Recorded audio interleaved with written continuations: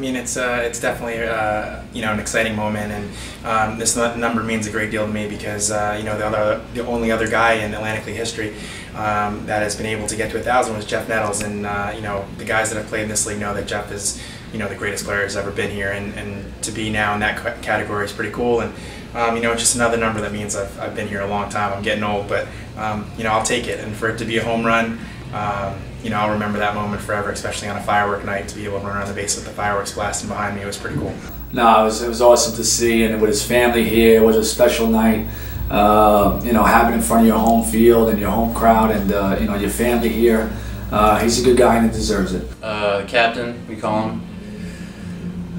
He's a great guy. You know, he deserves it, and you know, he's just I look up to him when I came here because he knew everything and where to go, and you know, we're all really happy for him.